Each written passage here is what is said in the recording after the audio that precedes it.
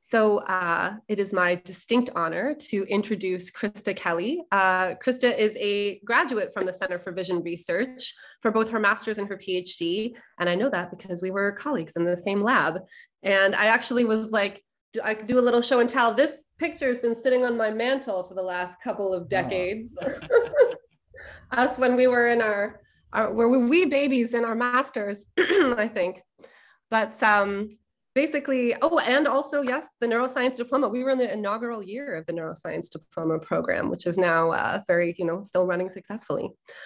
But after graduating, Krista started a postdoctoral fellowship at the Retina Foundation of the Southwest, where she was the recipient of a highly competitive and prestigious K-99 grant. She then went on to start her own lab as the director of the Vision and Neurodevelopment Lab and assistant scientific director at the Retina Foundation of the Southwest. And she's really a CVR success story, in my opinion, and we are extremely excited to hear about her recent work that she's been doing on the functional consequences of pediatric eye conditions. So take it away, Krista. Thank you, and thanks for not telling any embarrassing stories.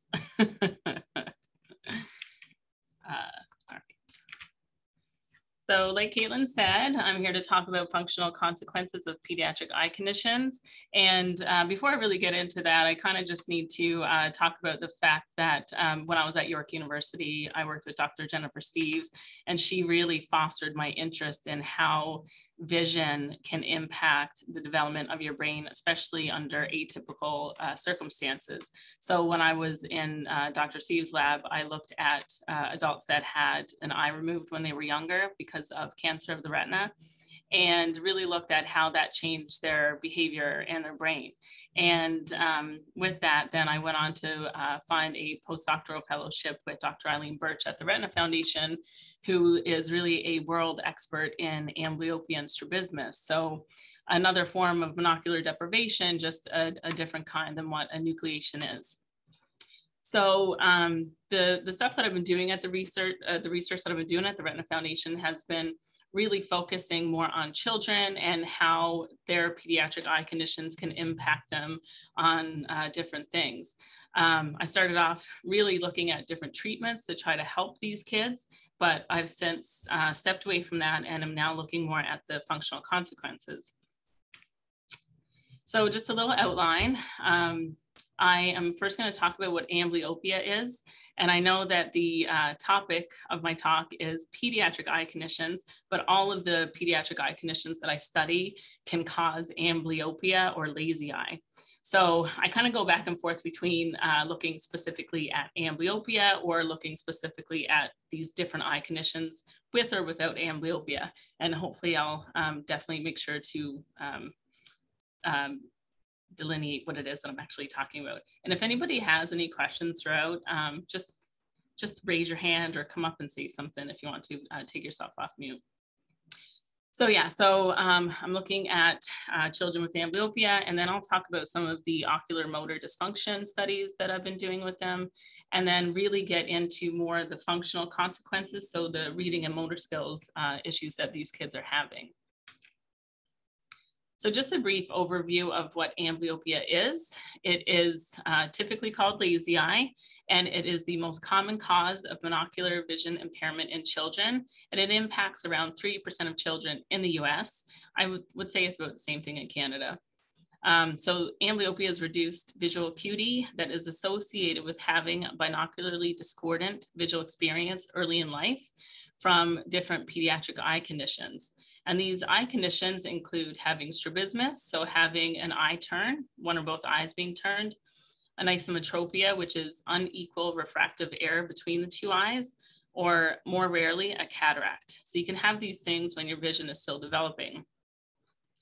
Now, because cataracts are really kind of rare and it takes a long time to collect data from these kids, the focus of my talk is really going to be on the children that have strabismus and anisometropia, but all of the research that I do with these kids, I also do with children that have cataracts. So if you have any questions about the cataract kids later on, you can just ask me. So we all know, being at the Center for Vision Research, that vision is not fully mature at birth, and it continues to mature beyond infancy. Normal visual development depends on having equal input from the two eyes so that connections can form in the brain that combine this information together. And so the key is that both eyes must work together during a critical period of development. Having that discordant visual experience from a misaligned eye or a blurry eye can lead to a whole host of vision problems. And one of those problems is interocular suppression. So the brain is really listening more to the strong eye and suppressing that amblyopic or blurry eye. And having chronic suppression can actually lead to the visual acuity deficit that we see with amblyopia. So they'll have less than 20/32 in their amblyopic eye. We also see binocular impairments. So a lot of these kids have decreased stereo acuity, so the 3D depth perception is off, and they also have motion impairment issues, motion perception issues. So the mainstay of treatment for amblyopia is occlusion of the preferred eye to force use of the amblyopic eye. And patching, seen here, is the most common form of occlusion. You can also use drops that would blur the fellow eye, but the key is to get the amblyopic eye to see while covering up the fellow eye. And there's been a ton of randomized clinical trials looking at this. It's been a treatment that's been around for a century or more. But these randomized clinical trials have found that patching is effective and that with about 16 weeks or 200 hours of treatment, vision can improve for these kids about 1 to 2 lines in their amblyopic eye. But even though patching has shown to be effective, there still remain a lot of issues. Randomized clinical trials have shown that 40% of children may fail to achieve normal visual acuity with patching, and that 19 to 50% of those that do get better will experience a recurrence of amblyopia, so their vision will regress. Further, normal binocularity is rarely restored, which might be due to the fact that the eyes are not really forced to work together during patching treatment. So this means that even though there's, children who might have good visual acuity with patching, they still have a lot of other issues like decreased stereo acuity. And this can happen with even months or years of treatment. And these deficits can really persist into adulthood as well. On top of these sensory deficits, so the suppression, the decreased visual acuity, the binocular stereo acuity impairments, we also see ocular motor dysfunction. So they have problems such as abnormal saccade initiation and execution. They have reduced burgence, and they also have fixation instability.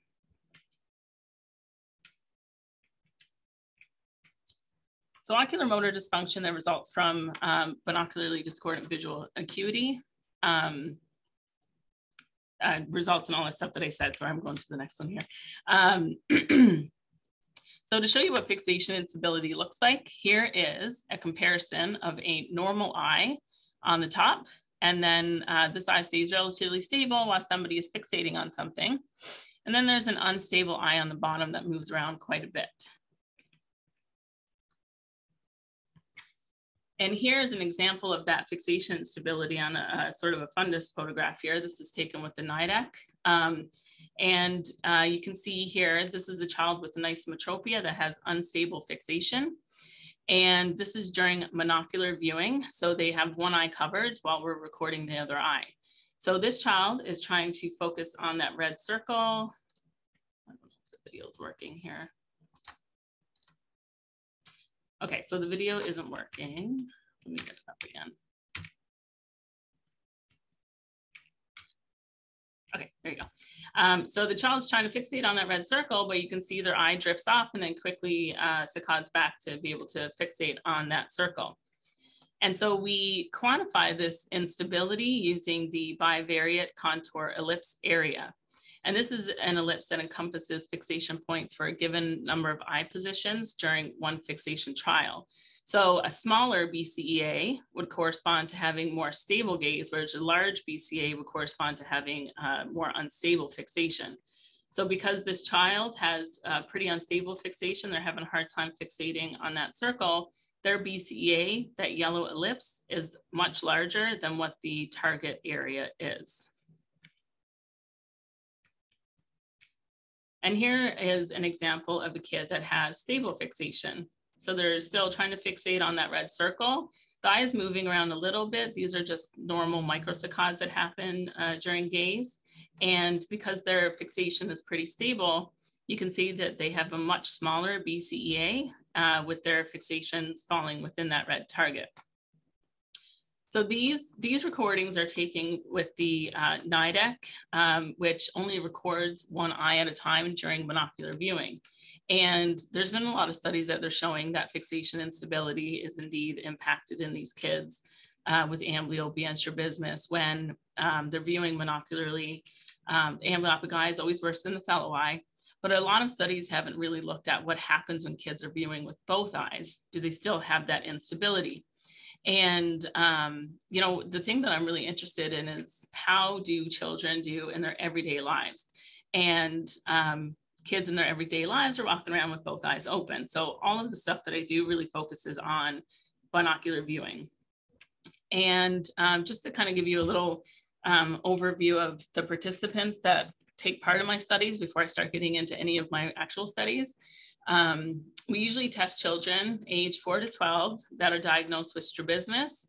And this is esotropic strabismus, where the eye is turned in. You can have one or both eyes turned in. I don't really study children that have one or both eyes turned out, because for some reason that doesn't result in as much amblyopia or issues in these children as the eyes turned in. So I really focus on esotropia. And I make sure that the children that I study have their eyes aligned within 6 to 10 prism diopters. And the reason why I do that is because I'm really interested in how the brain has adapted to these vision problems that the kid has had.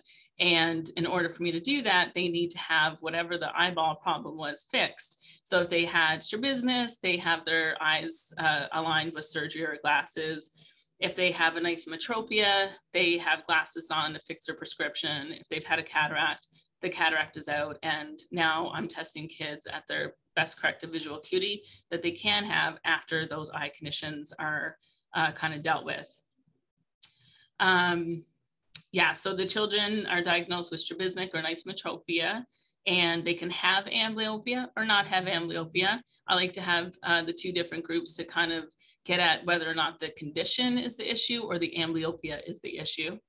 For amblyopia, they have age normal fellow eye visual acuity, 0.2 logmar or worse in the amblyopic eye, so that's about 20/32 or worse, and then 2 lines difference between the 2 eyes. I also always test age match controls, children that don't have any vision problems, and there's no prematurity, coexisting developmental, reading, or learning disorders. So just to give you the general participants slide so that I don't have to keep going over all the different participants for all of my studies. So one of the first things that I started doing at the Retina Foundation was looking at ocular motor dysfunction in children that have amblyopia. And we did this using the iLink 1000 eye tracker. I'm sure that a lot of you guys at the CVR have seen this thing. And so what we did was a pretty simple task. We just had children binocularly fixate a small dot for 20 seconds. And we did this 3 times. And we are able to get their BCEA per eye. So we get a measure of fixation instability for the non-preferred eye as well as their preferred eye. And then we also get a measure of vergence instability. And that is really just the left eye position minus the right eye position. And that gives us an indication of if the eyes are stable, are they moving together or are they moving in opposite directions? So are they conjugate or are they disconjugate? So this slide here kind of just shows you a couple of examples of fixation instability that we might see with these kids. So on the top here is a control child, and this is their eye position on the y-axis and time on the x-axis. And for 20 seconds, the control child is doing pretty well, staying pretty stable. There's a couple of different microsaccades there, but that's normal. And then on the right here, I'm showing what their BCEAs look like. So for the right eye, the left eye, the BCEAs are pretty small. And then that vergence instability, so the difference between the 2 eyes, is also very small. indicating that the eyes are moving together when they do move. So then here is an example of a child that has an isometropic amblyopia. And they have unstable fixation, mainly based on the fact that their left eye, so here are the different, what the different colors mean. So the left eye is floating in, so drifting as the child is staring at this dot. The other eye is staying the same. So their non-preferred eye has a large BCA, whereas the preferred eye looks pretty good. And then divergence instability, so that difference between the two eyes, is large. So the eyes are not really moving together when they're staring at the dot. Then here's another example of fixation instability, but this one instead is due to nystagmus. So that's that sawtooth waveform that you see here. And for this child, they had large BCA in their non-preferred eye. Is a bit bigger in their preferred eye, but not too bad. And then a large divergence instability, suggesting that the eyes are not really moving together when they're unstable. Now, I do show examples of having the preferred eye being pretty good, but there are also a lot of children that have their preferred eye have just as large of a BCA as their non-preferred. So we do see that there's some instability in the fellow eye as well. So these are the data just collapsed across the eye for fixation instability, and then the divergence instability here on the right. And what I'm showing is that children that have amblyopia with strabismus and anisometropia, that their BCAs are definitely larger than the controls. I'm also showing that the non-amblyopic children that have strabismus or anisometropia also have large fixation instability compared to controls. So it's not just having amblyopia that really gives you that instability. It might be having that discordant binocular input early in life that can cause it. We also see the same thing for divergence instability, where the BCAs for that are larger than the controls. And remember, this is all during binocular viewing, so one eye has good vision. We also kind of look at different sensory outcomes to see if they're correlated with any of these fixation instability measures as well. So what we found was that the non-preferred eye instability and the divergence instability was associated with having reduced stereo acuity and a larger amount of suppression. So these are more, say, like binocular impairments, but it was not impacted by what the degree of visual acuity was.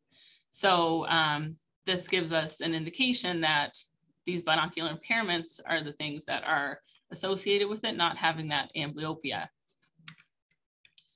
So the reason why I kind of wanted to talk first about just ocular motor function is that a lot of the stuff that I do really focuses on looking at how eye movements are contributing to some functional consequences that we see in these kids. And these consequences are reading and eye-hand coordination. And I really wanted to look at these things since they also develop in tandem with vision. And if there are problems with vision early in life, especially these binocular impairments that we see with these kids, do these functional consequences, the things that kids have to do in their everyday life, also get impacted by it? Well, I see something in the chat. Oh, yeah, so if you do have questions, don't hesitate to ask anything. Right, so what I'm going to start talking about now is the stuff that I've been doing looking at reading in kids. And I started this in my postdoc, and we've been finding so many things that I just need to keep going with it to see how we can help these kids. So, you know, there have been previous studies that have shown slow reading in amblyopic children and adults. Some of these studies, though, used heterogeneous groups of varying forms of monocular vision loss, so they didn't really just focus on one thing, or they focused only on strabismus, not really looking at the impact of amblyopia. Further, none of them used non-natural conditions, like oral reading and one-line sentences while they were viewing with just one eye. And, you know, while it's important to determine the function of the amblyopic eye, just in case they lose the fellow eye, It's just as important to determine how amblyopia can affect daily activities like reading under natural binocular viewing conditions.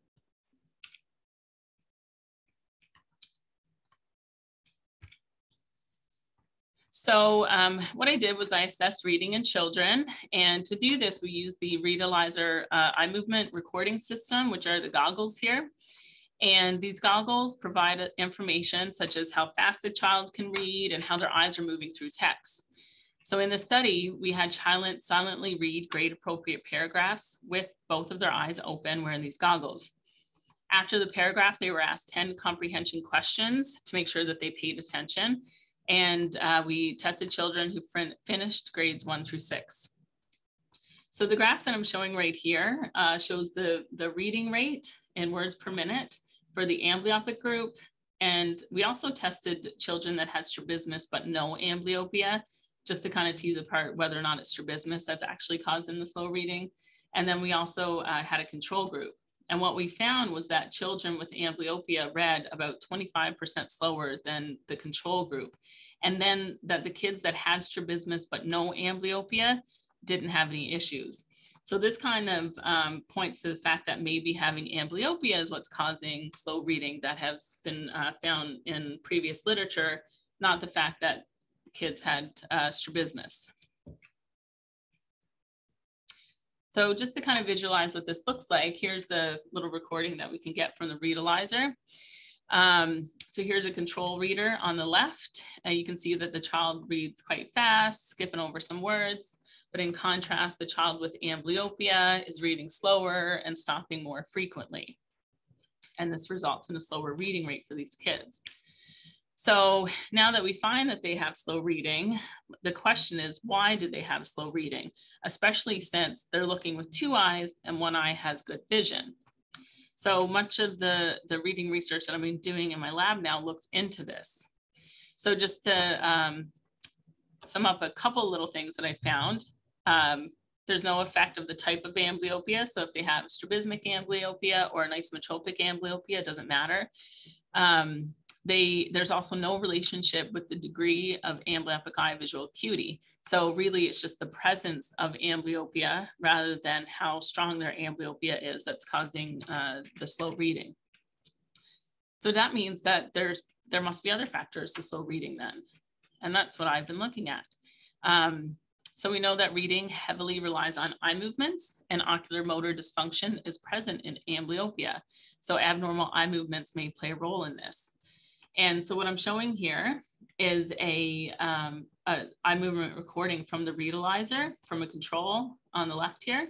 And you can see that as a child reads through a line of words, they make these little steps called forward saccades. And sometimes they make regressive saccades to look back at a word that they've already read. Now, if you look at the child with amblyopia, you can see that the number of forward saccades that they've made is much more than the control. And so we wanted to look and see if this is something that might be causing the amblyopic kids to read slower. And so when we did look at the number of saccades that were occurring during reading in this group, we did find that children with amblyopia made 35% more forward saccades as they were reading than controls did. But their regressive saccades were no different than controls. And then their fixation duration, so how long they looked at the word, didn't change. And those 2 measures, the number of regressive saccades and the fixation duration, are actually 2 measures that we often see increased in dyslexia. And I bring that up because every talk I give, every paper I submit with this kind of stuff, that inevitably comes up. And this is a very different pattern of results than what we would see with a child that has dyslexia. So in another study assessing reading in children with amblyopia, we looked more into the relationship of eye movements with reading rate. And this was done on children that had anisometropic amblyopia. So what we found was that reading rate, which is on the y-axis here, is highly negatively correlated to the number of forward saccades that the children make as they read. And this is measured with the Readalizer. Then we also took that fixation instability measure that I had talked about earlier with the iLink and correlated that with their reading rate as well. So we did both of those tests on the same day. And we found that that also correlated with reading rate, meaning that slower reading was related more to more saccades and more instability. So, you know, the next kind of logical question is then, why are they making more saccades? Why would ocular motor dysfunction be related to slow reading? They might be planning smaller cautious movements because they know that their eye movements are kind of inaccurate, or they might be making regular saccades that are not actually landing in the spot that they need to land, so then they have to make corrective saccades in order to be able to see the whole word. And, you know, any of these theories might be due to the well-known fixation instability that we see with the amblyopia, and we do see it correlated here with reading rate.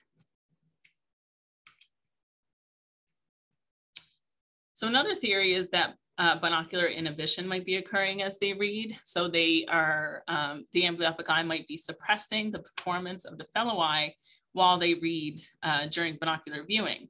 And this would translate into better performance during fellow eye reading than binocular reading.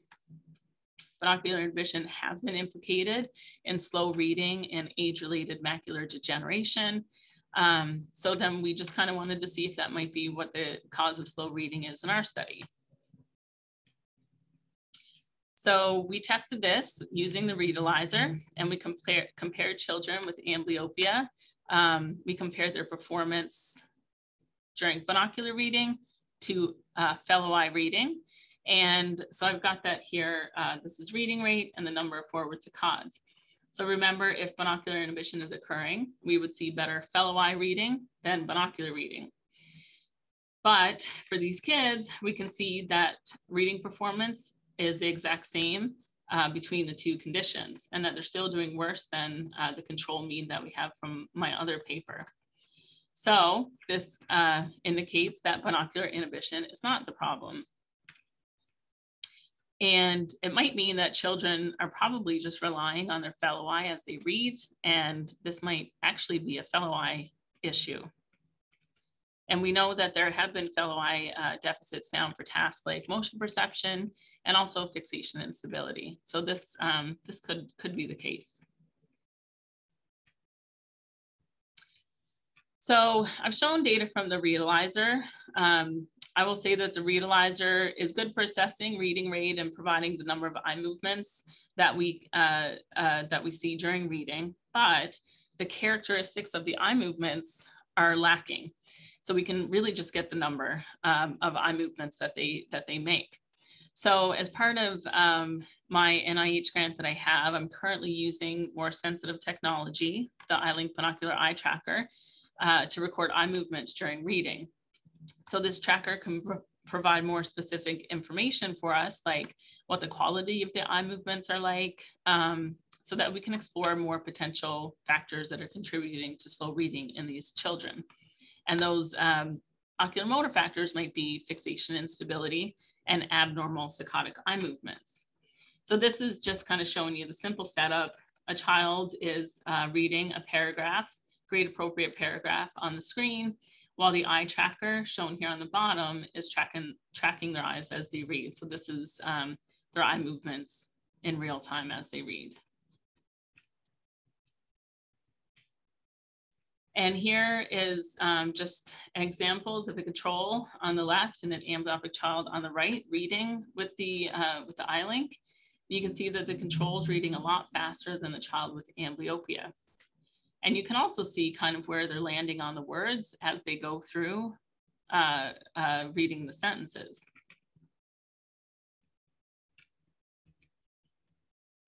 And shown here are the fixations that the child made as they read through the paragraph. So the control kid, you can see that they have a lot less fixations than the child with amblyopia. And so what I'm hoping with this experiment is that we'll be able to see where the children are landing on the words and how many times they're fixating on words and for how long, and maybe looking to see if there's any fixation instability that's occurring as they try to read. And I think that with the iLink, we'll be able to really figure out what it is about the eye movements that are causing these children to read slowly. Sadly, I don't have any data to show you. We are still analyzing this data.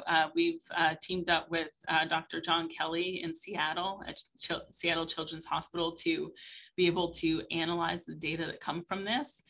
So that's something that we're still working on. I do have pretty much, you know, a lot of the data collected. We're just still in the middle of analyzing it. So stay tuned for that. Another way that we're looking at the role of eye movements in slow reading is by taking out the requirement for inter-word saccades.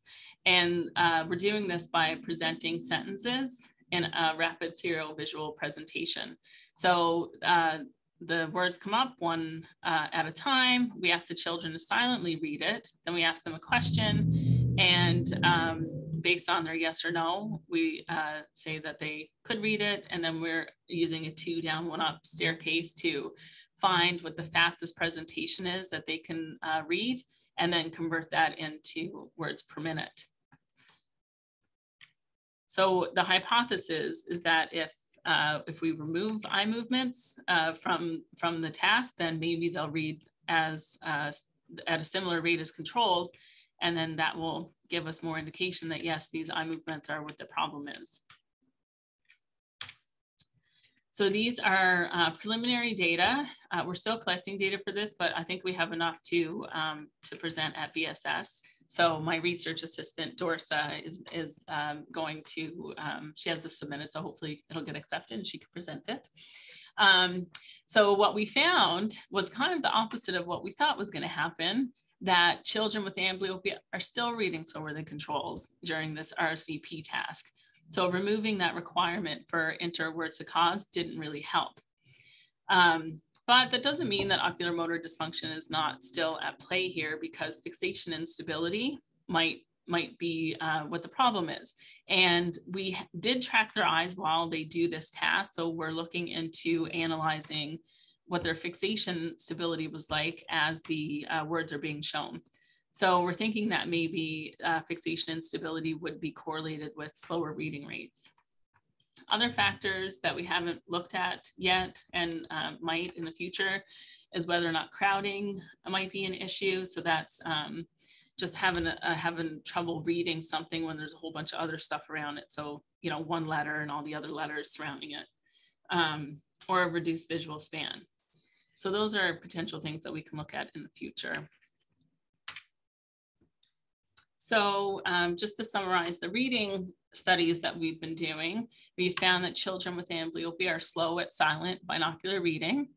We found that this is related more to increase forward saccades and preferred eye fixation instability, so that ocular motor dysfunction, but removing the need for inter-word saccades doesn't help them read at a faster rate. We haven't found that it's related to etiology, amblyopic eye visual acuity, or binocular inhibition. And, you know, to kind of put this in more of a everyday context, having slow reading might actually hinder academic success in these children. And we have had a lot of kids come in and their parents looking for reports of what their reading is like so that they can bring it to school and try to get some accommodations for them. One of the things in Texas, and this might be everywhere, kids that have poor vision in one eye aren't considered for accommodations because they still have good vision in one eye. So we've been really trying to get the information out there that these kids might be reading slowly, and yes, they might need some help. So before I go on to talking about fine motor things, did anybody have any questions about the reading stuff? You do, maybe unmute or put your hand up, although I can't see. Or we can save it to the end. So Krista, I just have a quick question. And you've touched on it, but I'm just curious about the extent to which their comprehension is affected by this reading speed issues. Yeah, so we do get their comprehension using those questions. And we did not find that there was any difference between the two groups in terms of the comprehension for that first study. Comprehension is kind of the measure for their reading speed with the RSVP task, because if they can't see it, they can't read it. But we don't see issues with comprehension. It just takes them a little bit longer to read it. Okay. Hi, Krista. Could I ask you a quick question too? Sure. Sorry. I was just wondering what you said, that you didn't find any difference in the backward eye movements, only in the forward ones. And I was wondering whether that measurement was in terms of the number of eye movements or the size, or both. So it was the number. With the readalyzer, we could only get the number. We can't get saccade amplitude, latencies, anything like that. So, I mean, it could be when I was curious because the example you showed us, which I kept looking at, looked like they were jumping back further. Okay. Yeah. And you know what? Maybe they are. So I mean, everybody makes regressions as they read, kids especially, because they're still learning what different definitions of words are and stuff, and things might be new to them. So they do make regressions. And I mean, it might be something that I look at to see if the regressions that do happen are just larger in size rather than than increased in number. Yeah, that's a good point. Thank you. Doug? Yeah, thanks, Krista. I guess a question and a comment. Going back to where you started about the eye drift, I was just trying to look at the time course, because I used to study ocular drift a lot back when I was starting out. Yeah. And you can diagnose, the source of this in part by looking at the time course. So it looks like, if it's a vestibular thing, it's typically a constant drift, where if it's what we call a pulse step mismatch, right, it tends to be more of an exponential time course and accompanied by nystagmus.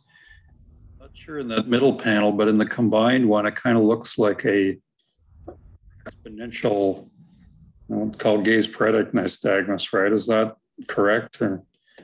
So a lot of these kids, especially if they've had strabismus, they have latent nystagmus, fusion maldevelopment nystagmus, and so this is something that occurs if you. I'm trying to find the right definition of it here for you. Latent nystagmus. This is happening in binocular viewing. When they're binocularly viewing, the nystagmus could switch. So it could be beating towards their left eye and then beating towards their, I guess, the right part of their nose. If you cover their eyes, you cover their right eye, then the nystagmus starts beating in one direction. But if you cover their other eye, it starts beating in the other direction. So this, I mean, I don't think it's a vestibular thing. It's something that comes about with these eye conditions, and it's pretty common. And it's clearly not just mechanical. I mean, one source of this kind of drift is what we call an oculomotor integrator deficit, and how much of that old oculomotor theory you've looked into, but usually think of this as a binocular thing. But a fellow named Mike King was looking at these brainstem neurons and finding a lot of them actually have monocular properties, which on the one hand could be where a deficit originates, but on the other hand can also be a corrective mechanism too. But it's also the mechanisms for stabilizing the eye. The other comment I just briefly mentioned, when you get to the reading, I mean, we look a lot at, I mentioned in our meeting earlier about transsaccadic vision and some specific brain areas that are involved in integrating visual features across saccades. And if that was affected, of course, that would also presumably slow down ability to read. Yeah, that's a good point. That might, I mean, I've never thought about that. That might be something to look into for sure. Yeah. I mean, reading is a very high level thing because, you know the semantics and meanings in there as well, but yeah, probably it's got a lower level vision component as well. Yeah, exactly. Thank you. I'm going to look into that. Anything else? Yeah, I think I'm next. Am I? Nico? Yeah. I was wondering whether you looked at, like you looked at children with strabism and diplopia probably at the beginning, and then they develop amblyopia. Have you looked at even before you develop full strabism, just in normal vision, there's quite a range of the accuracy of your the alignment of the optical axis of your eyes. So the natural variance in heterophoria could be expected to also predict reading speed and eye movement accuracy in populations that are not clinically experiencing strabism, but more or less strain of the Vergennes system that is not by default aligned, but has more or less a strong heterophoria. Mm-hmm. So from my understanding of phorias is they typically come about when you cover one eye, right? So they become apparent when you cover one eye, but it just means that in the dark or without the structure of of an illuminated background, your eyes are not aligned. And the moment you provide pattern, you are able to align them, but the larger the phoria, the more work you have to put into it. Okay, yeah, no, I haven't thought about that. That's not, we typically don't do like a phoria assessment in the controls. We actually don't do them in the strabismic or patient kids either. We just get the information from the doctor when they've done it. But that's definitely something to think about. Yeah, that's definitely something to think about. Yeah. Thanks. Anybody else? Sure, I wouldn't mind asking about cause and effect. Okay. These kids have had surgeries and patchings and all sorts of stuff, so they presumably got a late start reading. So I'm wondering if you thought about maybe the fact that they do mini saccades is really more of a signature of them being immature readers rather than the other way around, that the oculomotor causing the slow reading, the fact they had amblyopia and they got started late reading, that they're still immature basically.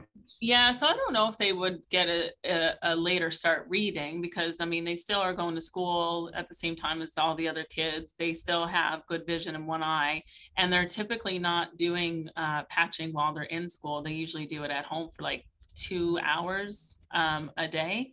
So I wouldn't say that they get a late start at it, but in saying that, I have been wondering whether or not, things earlier in life might impact how they develop their reading skills. So I am doing a study right now looking at early literacy skills. So these are things like definitional vocabulary, phonological awareness, and print knowledge. And these 3 things are very predictive of how a child learns how to read. So if they do good on this test, then they are likely to become good readers. So I am looking at that to see if maybe before they even learn how to read, if there's any issues that are coming about. And so far, I don't see anything. But I mean, it might be interesting to kind of see if some of these kids are, I don't know, having trouble when they first start learning how to read. Yeah. I think even in things like convergence insufficiency, the kids will read less because it's uncomfortable, right? That's true. I can imagine if you've got strabismus or amblyopia, it's even worse, right? Well, I mean, it might be interesting to just kind of see if there's any relationships between having that discomfort when they read and if they're doing worse on these kinds of tasks. Good point. Thanks. Anything else? Okay, so now I'm going to get into motor stuff. So reading is one big part of the stuff that I'm doing. I'm also really interested in seeing how these eye conditions impact children in their motor skills.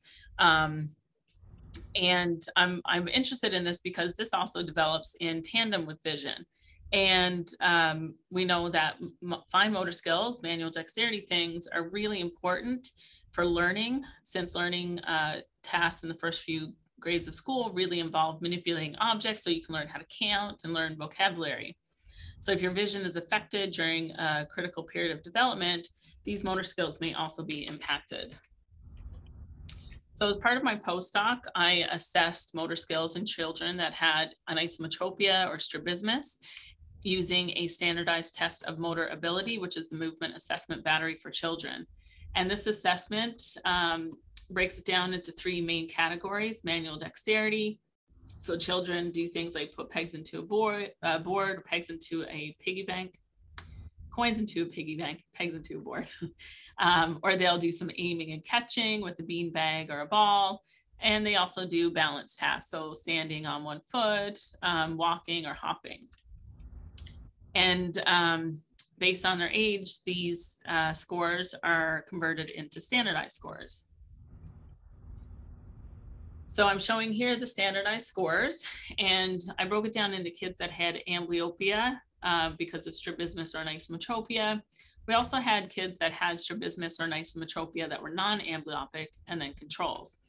And what I found was that for the amblyopic kids, they scored lower across the board than controls. The controls are sitting at the standard score of 10, which is about 50th percentile, which is where you would hope controls are.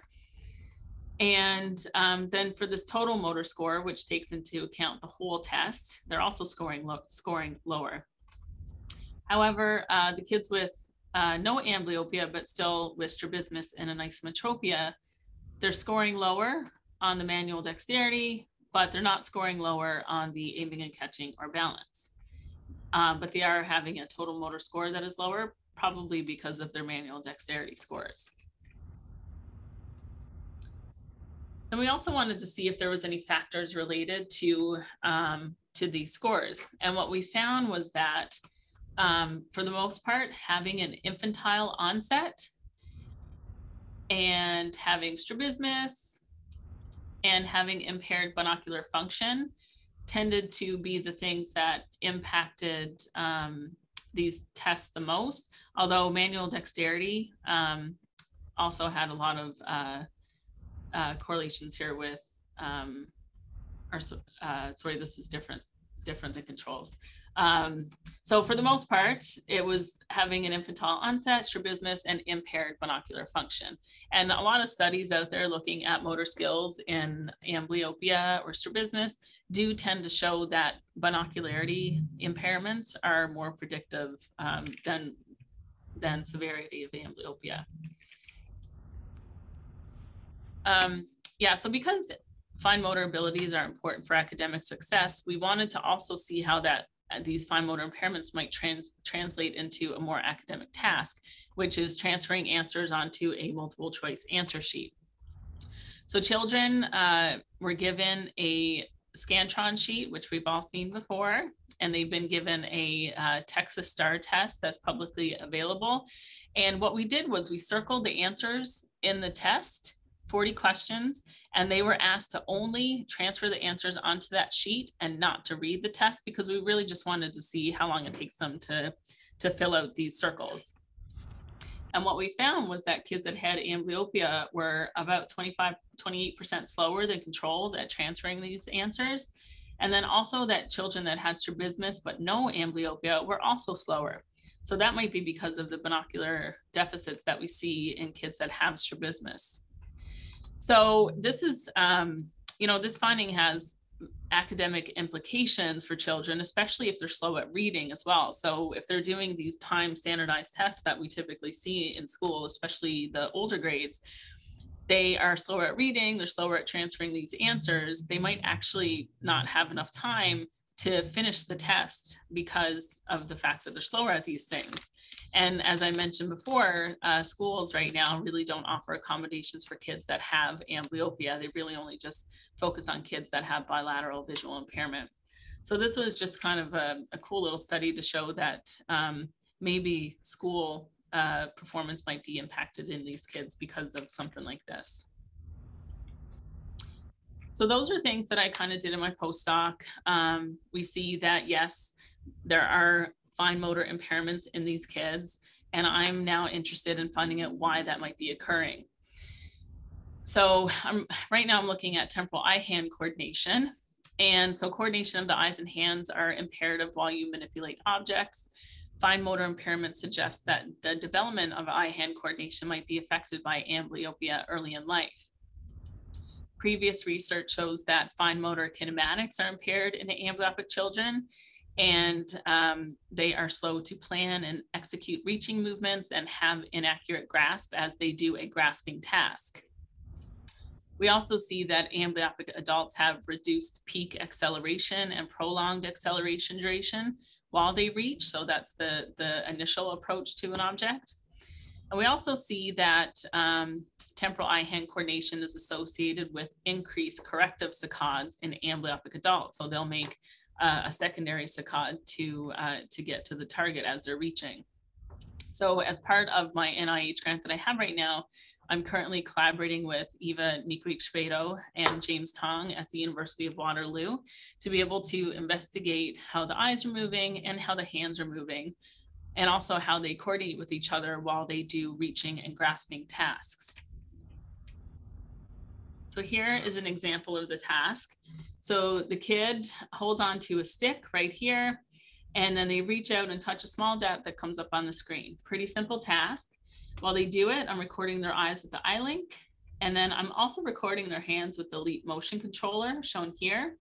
And this is just an infrared camera that can pick up the hands as they reach out to touch the dot. So here's a visualization of the Leap here. It can pick out your fingers and make a model of the fingers, the palm, and the arm.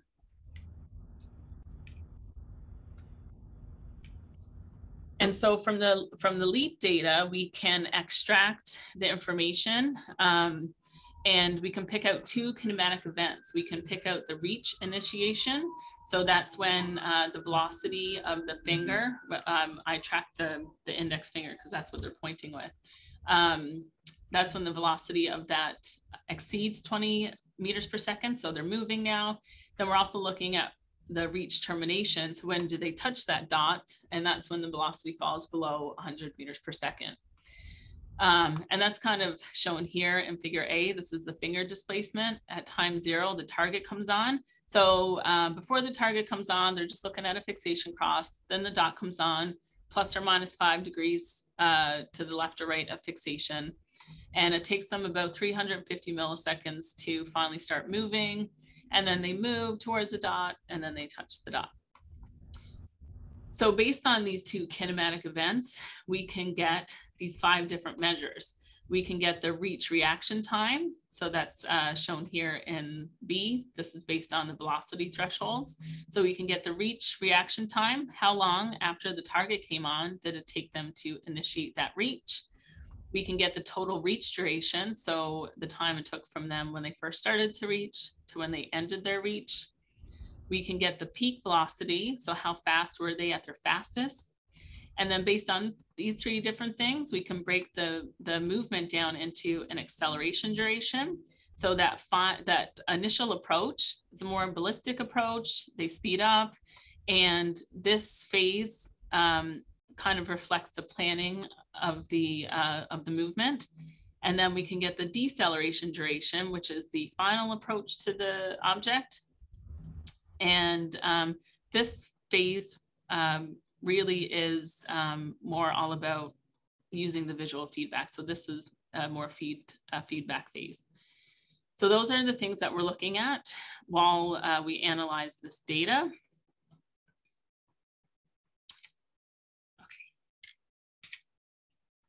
And so here's what we're finding. This is data that just got accepted like yesterday into IOVS. And so I'm showing here just an example of one trial from a child that has strabismus with the dotted line here and a control child. And these data are only in the strabismic children. I'm still looking at the anisotropic children. So what we're finding is that strabismic children are taking longer to reach. So in the graphs here, that total reach duration, they're taking longer than controls to reach out and touch the dot. And what you can see is that the reach duration is actually being driven by having a longer deceleration duration. So they're not taking any longer in that acceleration phase, but in the deceleration final approach phase, they're taking longer than controls. And that's kind of shown in that example here. So you can see that the strabismic kid slows down pretty much at a constant velocity and then finally touches the dot.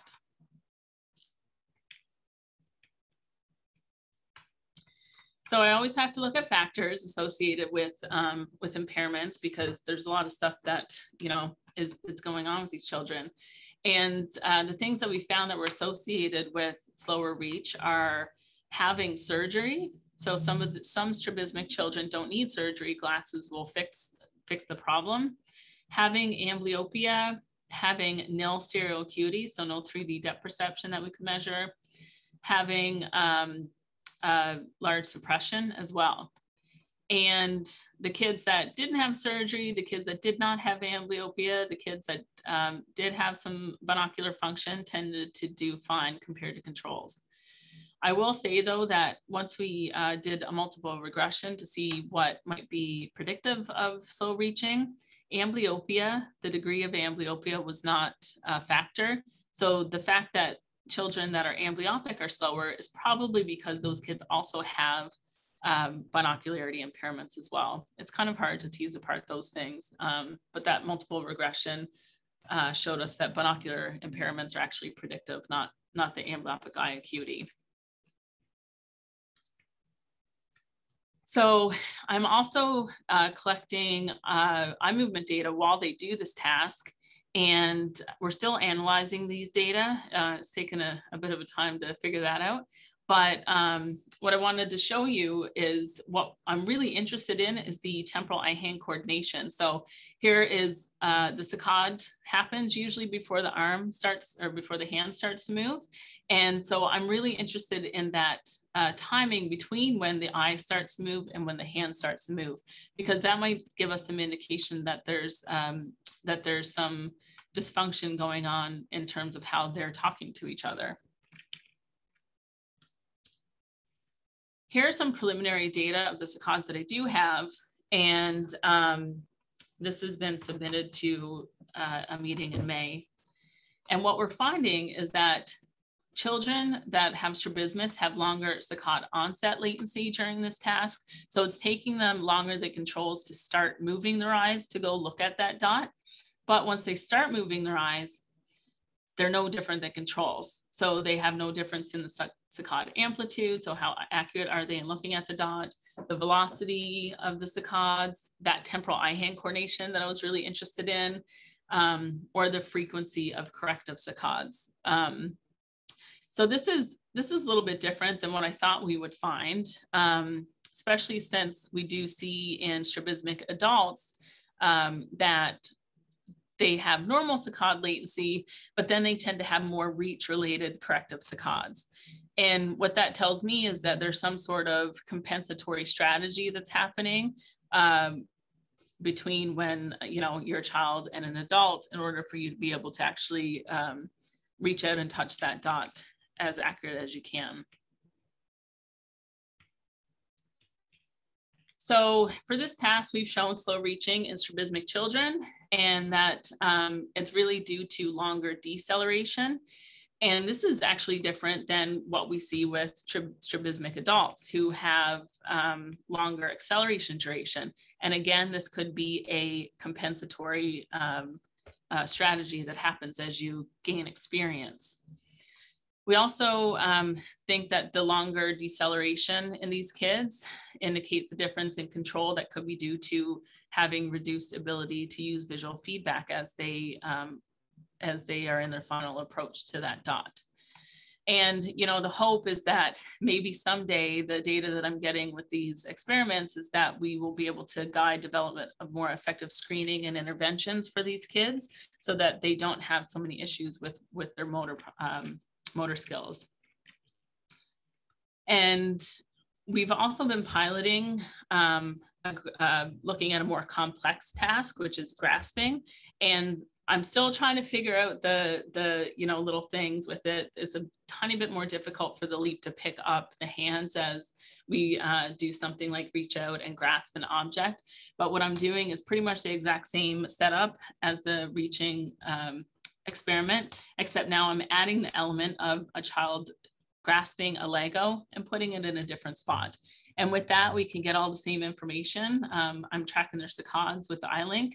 It's put in this tower because before the hands were blocking as they were grasping, or I couldn't pick up their eyes because now they're looking down instead of up at a screen.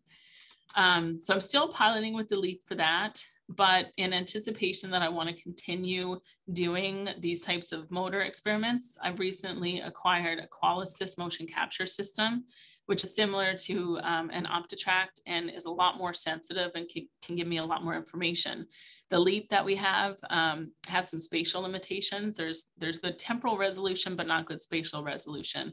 So because of that, I wanted to get something that's more sensitive so that I can figure out things like accuracy, and also say for this task, when a kid is grasping something, what's their grasp aperture like? Because there is research showing that they tend to have a larger grasp aperture as they approach the object, probably to make sure that they actually pick it up instead of knock it down. So that's one thing that I'll be doing soon. And then, you know, I've been looking at all these fine motor skills, but as I showed you in the movement assessment battery experiment that I did, that there's also deficits in aiming and catching and balance. And so the next step for me then is to look at eye-body coordination, not just eye-hand coordination. And so what I'm doing right now, and this is the movement assessment battery task showing for static balance. So standing on one or both feet, kids tend to be scoring lower than controls. So what I'm doing right now is investigating the role of eye movements during static balance using the Tobii Glasses 2. And this is a wearable eye tracker. So children are not restricted to sitting in a headrest for this. They can actually walk around the environment. And I'm pairing it up with an NIH Toolbox iPod app that has a balance subtest on it. And so what this is, we get the children to wear the Tobii eyeglasses, and they have the iPod attached to their waist. It's just a little tiny iPod. And the iPod uses the accelerometer in there to get the postural sway from these kids as they do this balance task. And there's 4 or 5 tasks, but for the most part, I'm really interested in the ones where they have their eyes open. Some of them, they have their eyes closed. And sometimes they're standing on a hard floor. Sometimes they're standing on a foam to decrease stability. And then they're asked to stare at this fixation cross in the middle. I recently put a picture of Nemo in there so that it's more fun for them to look at. And then cross their arms and stand as long as they can for up to 50 seconds. And so these are just very preliminary data. I've just started this experiment and we're playing around with how to analyze the data. But what I'm showing here is a control child and a child with amblyopia. And this is pose 1, where they are standing just on the hard floor with their eyes open. Pose 4, where they're standing on the foam with their eyes open. And what I want to look at is see whether or not fixation and stability might be contributing to unstable balance in these kids. There is some research kind of showing that that might be the case. So here I'm showing the fixation points with the Tobii glasses. The control's doing a pretty good job of staying in the middle. Amblyopic kid is all over the place.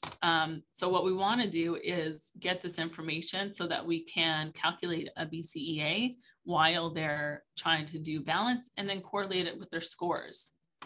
So with the NIH balance task, it gives you this report. So there's 4 to 5 tasks depending on your age, but it'll come out with a fully corrected T-score for the whole set of tasks. And here you can see the control has a higher score than the amblyopic kid, showing that the control kid did better.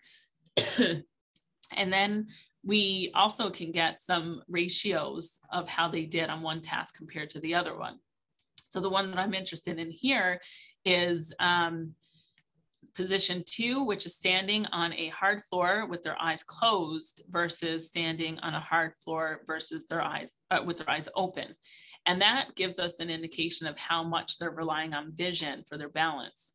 So the control child has a score of 2. That means that they did worse in the eyes closed versus eyes open condition.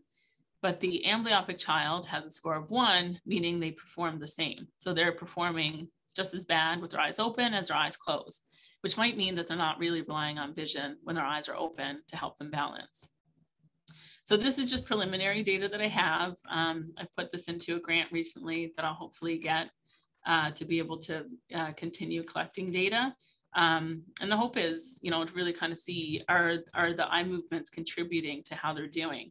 And we can, this is the fully corrected T-score for the whole set of tests, but we can also get the normalized path length per task so that we can try to correlate that with the fixation stability that happens during that one condition.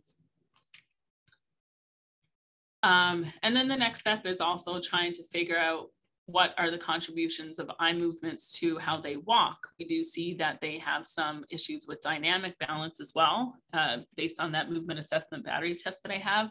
So I've recently gotten the Gait Right mobile walkway system that I can sync up to the Tobii Pro glasses that I have.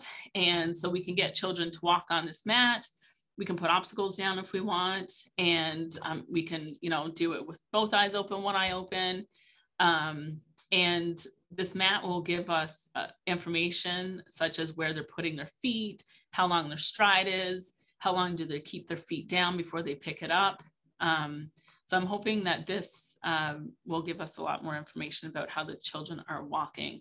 I also have plans to put a set of stairs at the end of this and with force plates to see how they walk up steps as well, because I know that these kids have issues with steps. So that's it for the motor stuff. I'm not going to get too much into the self-perception stuff because I want to make sure we have enough time to finish. But I just want to say that, a lot of these children, they have these issues, but does it actually make them feel bad about themselves? And the answer is yes. So we've been finding that these kids tend to have lower perceptions of themselves in how their physical competence is, their peer acceptance. These are for the younger kids. And then for the older kids, how well they do in school and how well they do socially and athletically. So, they have these impairments, but it's also kind of impacting how they feel about themselves and maybe restricting the activities that they might be participating in.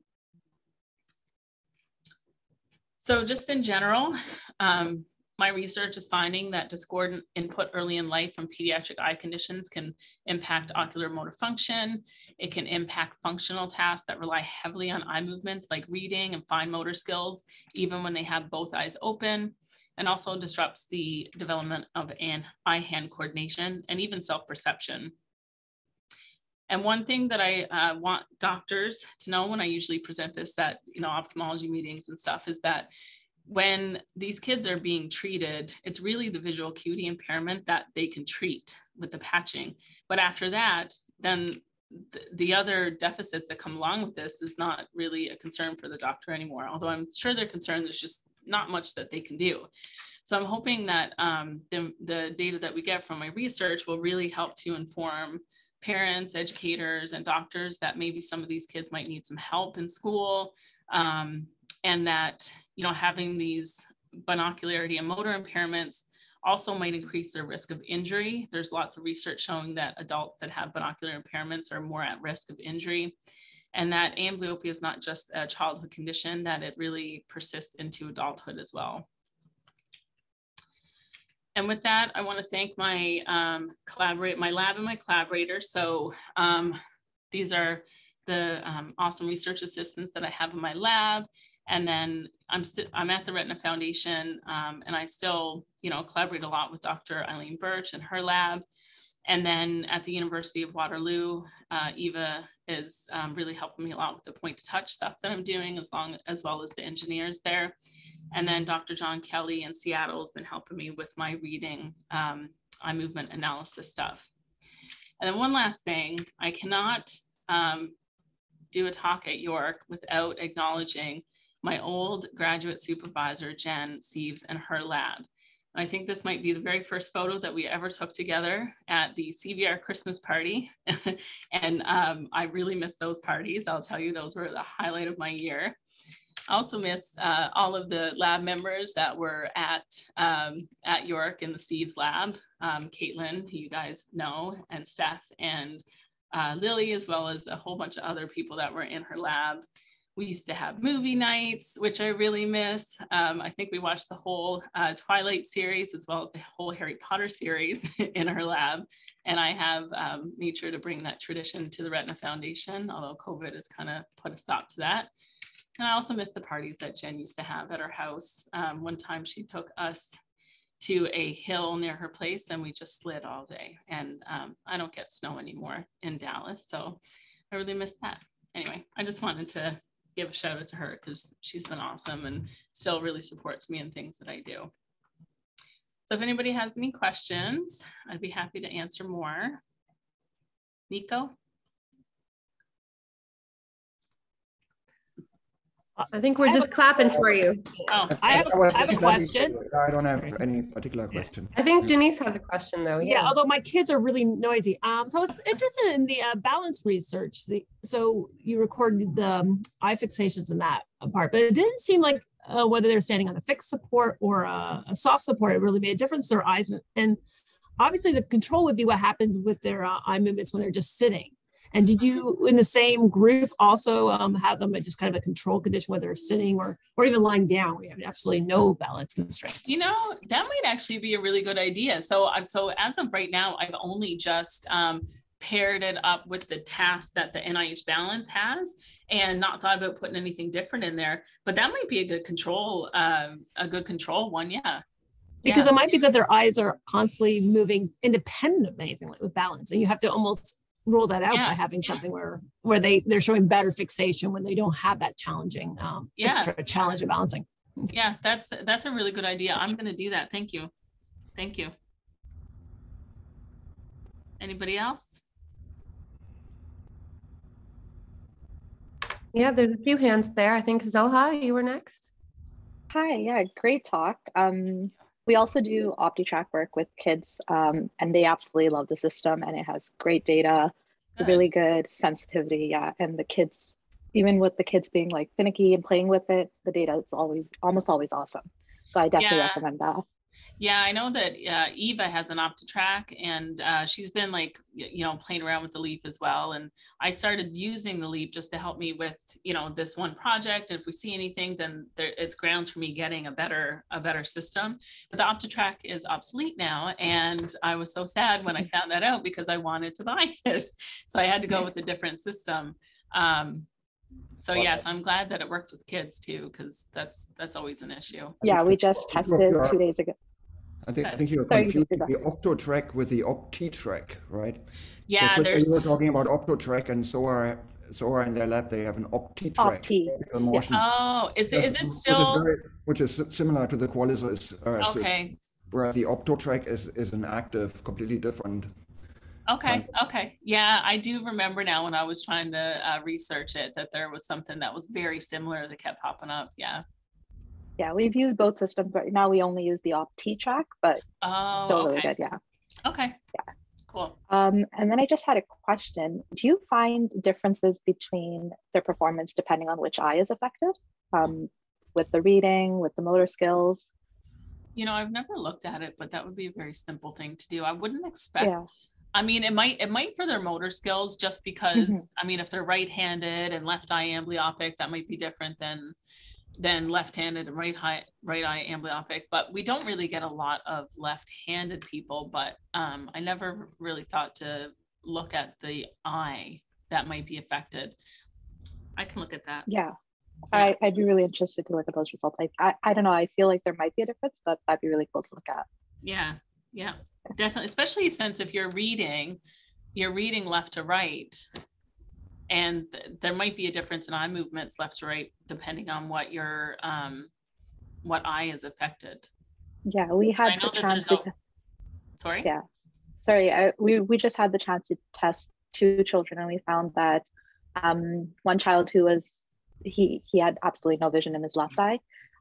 His reading was not that great, obviously, but similarly with another child who's had right eye deficit, his reading was still really good. So but these were like simple basic tests. So I'd be interested to see the results. That's a good idea. Yeah, because you would, maybe the left eye amblyopes are doing worse than the right eye. Mm-hmm. Yeah. Good. Okay, thank you. Anybody else? I've got another cause and effect question. Okay. So in the very first part, you did this very nice data set where you linked binocular function with oculomotor instability. And I was just curious if you have some idea of, what's driving that, because we know that, we need good binocular function in order to develop normal oculomotor behavior, and we need good oculomotor behavior in order to get good binocular function. So it's kind of a nag. Do you know what's driving it there, and what the main? No, I don't. It's kind of a hard thing. Like sometimes it might be like a chicken and egg thing. Is the ocular motor dysfunction causing the strabismus, or is the strabismus causing the ocular motor dysfunction?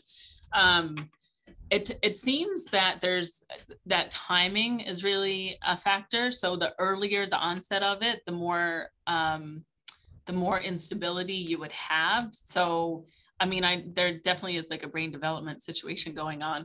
And there's some studies showing that fixation instability in, I think, AMD is actually kind of helping them to see. So if they can't see that well, their eyes are moving a little bit more, I think, to kind of get a better picture of what's going on.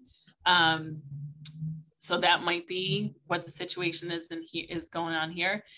I haven't really kind of explored what, brain mechanisms might be happening in these kids, just because the work that I do doesn't directly probe at that, but it is always, something is interesting to kind of find out. But I do know that there's, kind of we still don't really know why they get these oculomotor issues.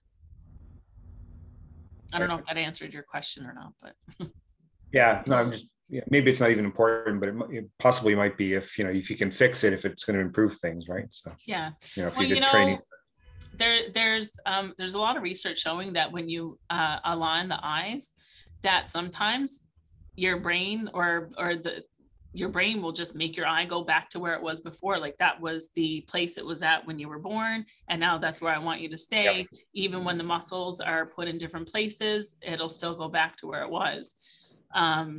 So I don't know. Thanks.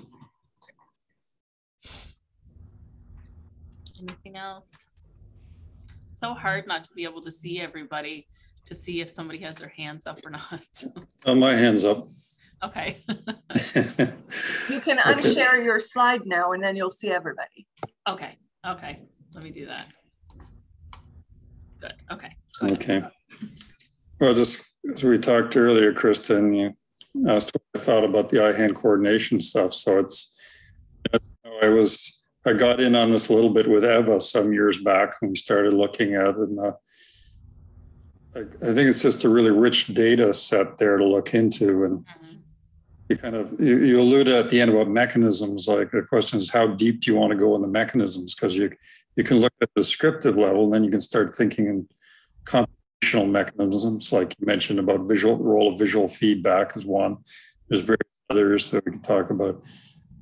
I want to get into brain mechanisms, because the tricky bit there is it's almost hard to think of an area of the brain that's not involved in eye-hand coordination. Mm-hmm. Oh, it's everything from visual. I was talking about frontal cortex earlier, brainstem, so there's so many things that could go wrong in all these different spots. So yeah, if you're interested in that, maybe like I was saying earlier, like kind of a whole brain type approach might be a way to start. But yeah, I'd definitely be interested in following up with you on talking about it. For sure. Yeah.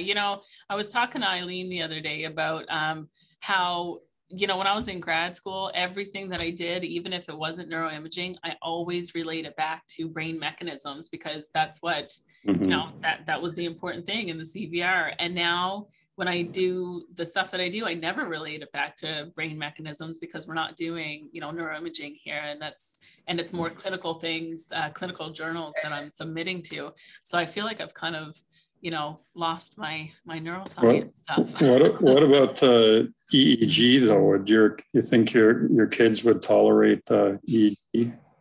I'm not sure. I know that they used to do VEP stuff here, but with little kids to try to see what their visual sensitivity was, I guess, before they could even start doing visual acuity testing with them. Yeah. Okay. Yeah, so kids are fun to work with, but they're also like, you don't know how they're going to react to some things. Like some of them are fine with the eye length. Some of them think it's lasers that are going to hurt their eyes. And I always have to, show them how fun it is and put everything into a game. But the EEGs, you still have to put the conductive gel on with that syringe and stuff, right? And I feel like they would just automatically think that was a needle and run away. But yeah. And then there's like the portable MEG systems going around there. It's a step up in expense. Anyway, I mean, it would be cool if you could do that. Yeah, I didn't know that they had a portable MEG now. Is it huge? I haven't seen one in real life, just online. I think they're almost wearable. So cool. Not like the great big ones that were used in the past. I've definitely been in the one Herb has put me in that before, Herb Goltz, the one at Sick Kids. But if the kids could tolerate EEG, that's gotten so much more sophisticated than it used to be with source localization and the kind of functional connectivity analysis we were talking about earlier. Yeah, definitely. I'll look into it. Anyway, I don't want to hold people up any longer. Any other questions? Hey, Krista, it's Joe. Oh, hey, Joe, how are you? Can you see me? Yes, I can see you. Sorry, I was trying to find you in the grid. I have a cool question that comes from your. I got to turn off my music here. I don't know how to do this. Let's see. Yeah, and so what's cool is, I like your comment on how the children are feeling not so good about themselves. Right, and you talk about this, and what I just searched, that there's a huge incidence of mental illness in kids with strabismus. So there's a 2008 paper I just searched, so I'm sure you can search this. And so I want your opinion on how can we fix this in the children, make them feel better about themselves before it turns into a mental issue in these people? I have no idea. I would like to see that paper. I'm just throwing it. I just threw it in the chat. Okay. And so it says something like 41% of strabismus children who were measured between I think it's 85 to 94 at this point in their life. It's some huge percentage. And so you have evidence now in your own lab that shows that this could be the link or a hint that these people are going to need help. So I see. So how do we do this? Yeah, so I see here now the abstract says that it's kids with exotropia are 3 times more likely to develop. So exotropia is when the eye turns out, esotropia is when the eye turns in. If you look at somebody with esotropia versus somebody with exotropia, the exotropia is a lot more aesthetically pleasing than the exotropia. Exotropia looks very harsh, whereas esotropia doesn't look too bad. There's a lot of celebrities with esotropia, like Paris Hilton, who you would say there's nothing wrong with them. But and the thing is with exotropia, they sometimes they'll wait and see what happens because that could fix on its own. You don't really get amblyopia with exotropia. And if you're going to fix it, it's really just for aesthetic reasons. So there's a lot of children that are going around with it that don't get it fixed, and it's super noticeable and doesn't look nice. And so that is probably a lot of the problem. But in your pool, you ignore the exos, right? No, I don't test them. I don't you test don't test them. them. Yeah, Okay. we only test the esotropia kids because they're usually the ones that get amblyopia. Yeah. So in your data, it was the esotropia that were feeling not so good about themselves. Yeah. So, and this paper says that the esotropia kids were no different than controls. So I that's not surprising to me at all, because it's so much more noticeable. Yeah, but that's a good call. Like the self-image of a person, if they're not feeling good about themselves when they're a kid, and if you can somehow do some sort of like play therapy or drama therapy or dance therapy with them, they may end up building resilience as a young child and not end up having a mental illness later in their life. And I think that's something you can do right now, because you have evidence that they're not feeling good about themselves compared to controls. Yeah. And I mean, the thing is trying to find out what it is that you can do with them though, right? Because I mean, this is what you're talking about is... I have a colleague in Texas that does dance movement therapy. Fun. Yeah. And what I can do is I can put her in touch with you, and maybe this is a cool little grant that we can look at, because we've been doing some dance related stuff. And what's really cool, Doug was mentioning about neural mechanisms. So we've been looking at people with Parkinson's, and we see a link in Cingulate area 25, which is where they put electrodes in for deep brain stimulation. You probably remember this from when I taught you this fun class I do. years ago. And it correlates with geriatric depression scale when we do longitudinal data over 8 months. So the change in our Parkinson's for only 7 people. Does it also help with their motor abilities at all? Yeah, for sure it does. Like all the data in the world is motor related, but we have this in manuscript we're working on now. I can share with you, but I think the cool thing is, that these children could need help just because they have strabismus, and I think this is a great link to be able to proactively help and reduce mental illness that might happen in 10 years from now. Yeah. So it's something cool. Okay, I gotta go. Great seeing you again. And all the old pictures were cool at the end. I picked up the good ones. Yeah, I'll flip that email to you later, Krista. Okay, thank you. Good seeing you. Bye.